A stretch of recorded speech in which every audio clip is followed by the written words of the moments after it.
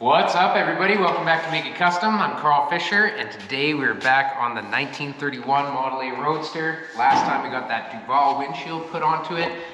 Showed you guys how to work on the cowl and how to grind and fit and attach one of these windshields because every car is a little bit different. So check out that video if you are interested. Today we're working on the grille of this car, and the reason why we did that windshield install first is so that we could kind of design this split grille to be, you know, similar to the split on the Duval windshield. So that's what this video is going to be about. Thanks a lot for watching, everybody. Don't forget to like, click subscribe, hit notifications. Let's do it.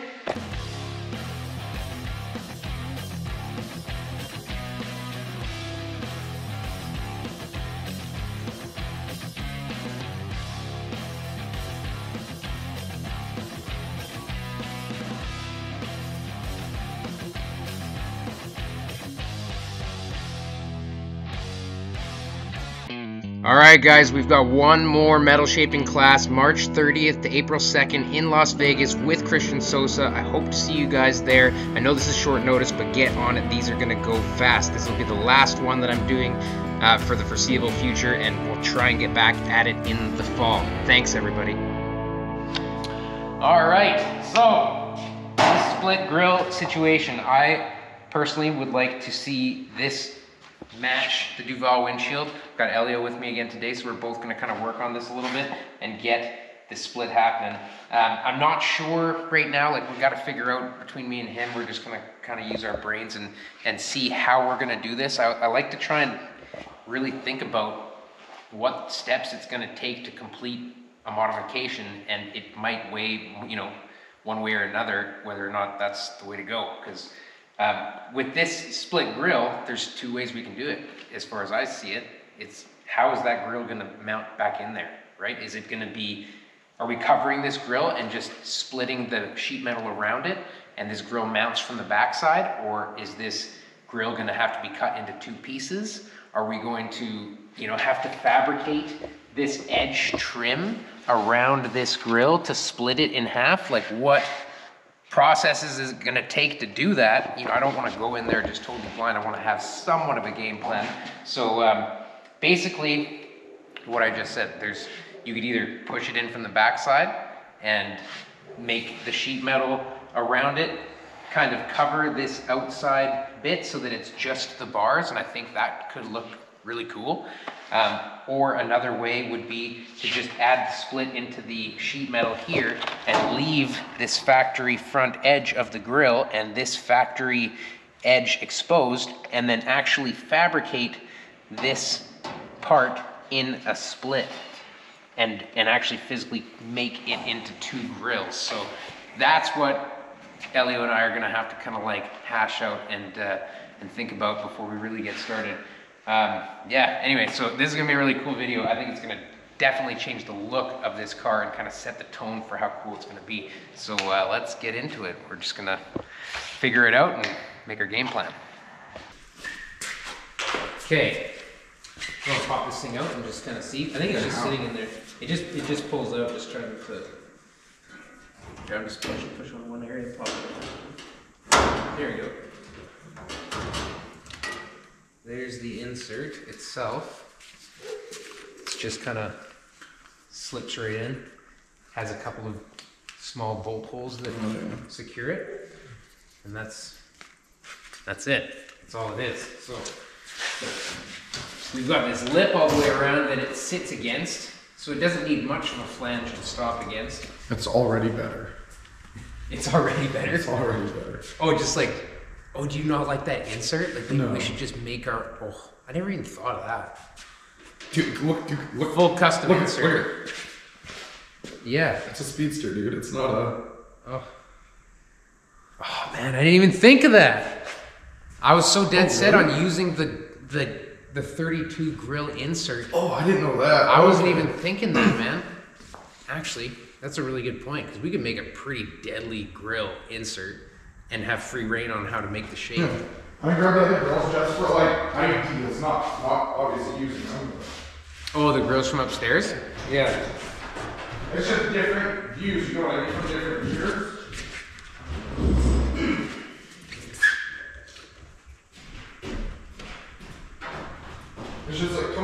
different styles, so you know what I mean? Mm-hmm. Oh yeah, look at that. That's fucked up. That's it, right? Like make this straighter. And you know what? If we make our own grill insert, we could drop the insert back. Like that one's this thick. Could drop the insert back to the level of this. Yeah. You know what I mean? Like tuck it in. Well, that's a finished edge too, so you could just leave it and have it come from behind. Yeah, like, look how much more aggressive that looks. I always love that grill. Cut, but like have it like. Man, I didn't even think of how cool. Okay, so let's build this split. We'll build the split. We're not thinking about the inserts. And we're gonna make ourselves like the coolest grill inserts ever. that's what you think. Let's make this split. Okay, so first off, my mind is blown a little bit now that I consider the option of not using the original grill. I don't know why I had that in my mind as something that we had to do, but we are limitless. We are gonna build that center section. We'll start off by making a wire form of the shape. There we go. And then we'll go from there, build the sheet metal, and then we'll start talking about grill ideas.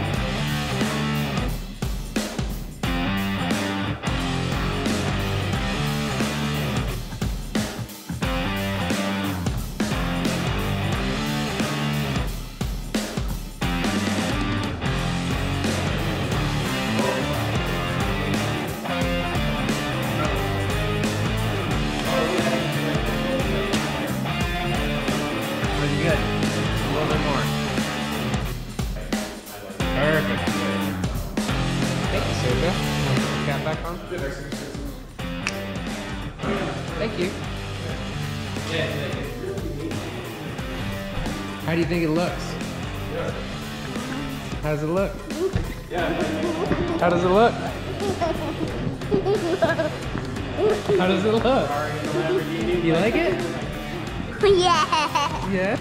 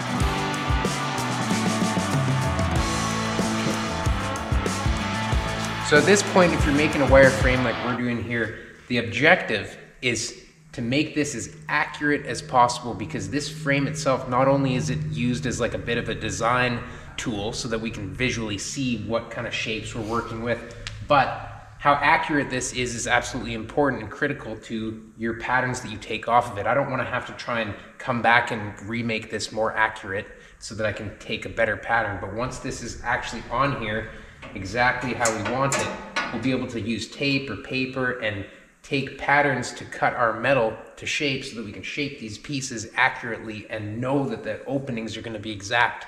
I don't leave extra to try and trim close to fit later. I'd rather know right away whether or not I'm being accurate. So if this first step is accurate, then your patterns are going to be accurate, your cuts on your sheet metal are going to be accurate, and the shapes that you're about to weld onto here will all be accurate. You can trust the first step.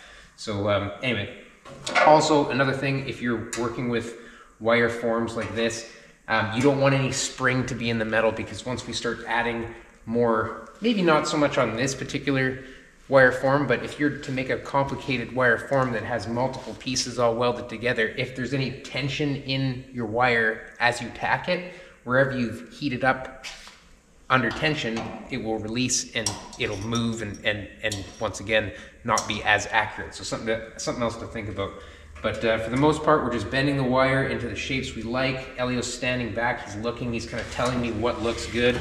And I stood back and just looked at this one. I think that we're kind of nailing it as far as having a nice straight section and then turning into a radius similar to the windshield, and peaking it similar to the windshield, and actually his idea bringing this a little bit further out so that we have some extra meat to taper this similar to the windshield, as well as he thinks it looks better, and I agree. So we're just going to keep on making this wireframe. Once the wireframe's done, we'll talk about paper patterning this so that we can transfer it to sheet metal.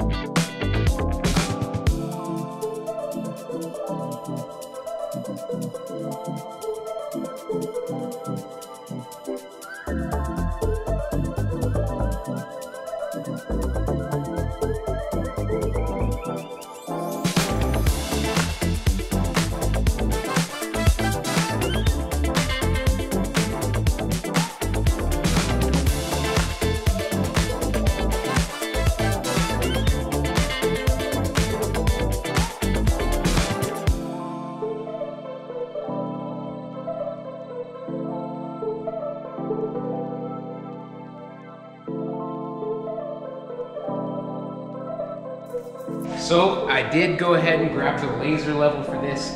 If you have one, this is a self-leveling laser level, so your piece will have to be leveled as well. So that's what I've done. I leveled the car. It was a little bit off. I took the laser level down it. I've got it on the peak of the windshield. I checked it to the center of the trunk lid where the latch is. That is centered now with the laser. Everything's kind of perfect. So having that information and knowing that I can trust it is crucial to designing this little piece here. So I'm really stoked with kind of how it is. You see there's a little bit of chalk marks here, because, or soapstone marks, because we're considering adding a cool bead roll to it just to kind of make it look like a little bit more luxurious of an automobile from that time, you know, like they were really plain and simple because they were practical, but some of the companies that didn't quite make it, they added little touches that made it a little bit more, you know, luxurious. So I kind of am thinking about doing some kind of bead roll around this grille to kind of mimic the border of the shell, or not the shell, but the windshield frame as well.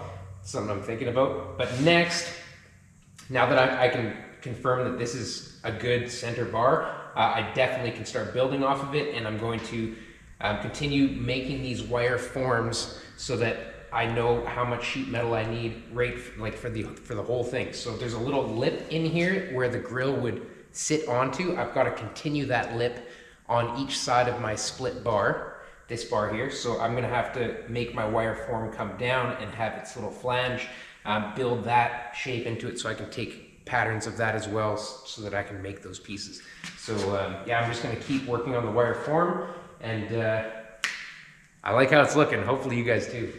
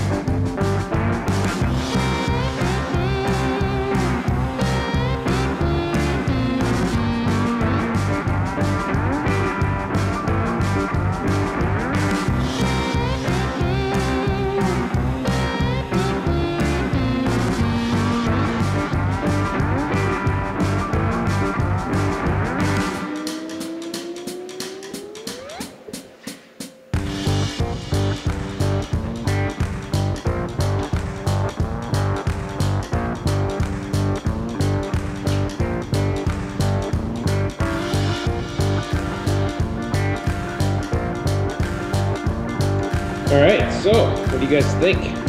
I did end up redoing this. You know, at least this center bar was perfect to the laser, so I ended up breaking these off and making them a little bit skinnier. I think it looks better. I think it was getting a little bit too wide, and the little bit skinnier makes more sense. I know it's kind of hard to see with the shadows and stuff on that cardboard, but hopefully you get an idea of the shape. I know, you know, some tractor grills have this split grill shell, so it's like very hard to kind of dance the line of like looking like a tractor grill. I don't really want to do that. I want it to look a little bit more sleek and kind of speedstery, that sort of idea. So I think skinnying that up hopefully will help with that. Now the main idea about doing the bars is, like I said, for the template, and you want to also have enough support for the paper. Not only do you want, you know, your borders and edges to be in good standing as well as the center, but you want enough crossbars in here to support the paper around. You know, if you're going to have a curve in the paper, that's why these bars are here, so that you can kind of support the paper, help it flow, because that is important for the template. Like if the paper sags in here and then we mark it, or if the taper is held up, or sorry, the taper, if the paper sags in here without a bar here and we mark our template versus having the bars in place so that the paper is held so that it can conform to the actual profile that we're looking for, the measurement will be different where our template is marked. So if it's held in the center or not, that will change it. So these are all things that you'll kind of learn by doing this technique with paper patterning and using a wire frame like this. I want to take a quick second to let you guys know that we are doing a March class. It's coming up in a couple weeks, March 30th to April 2nd. This is going to be the last metal shaping class that Christian Sosa and myself put on in Vegas, so jump on it.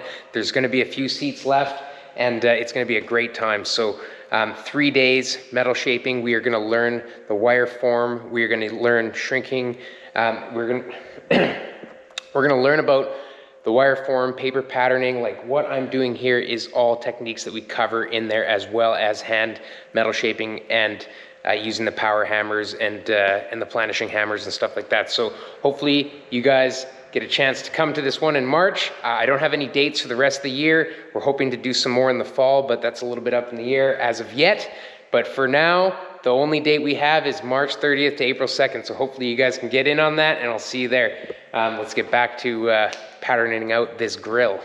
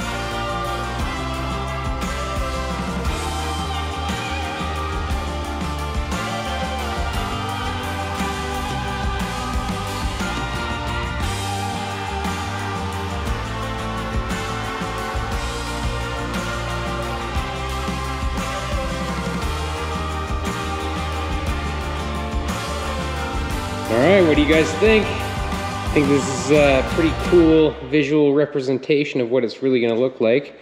I personally really like it, you know, and I've shown Hugo, which is the guy who owns this car, and he really likes it. So I think that we're going to keep moving on with this design.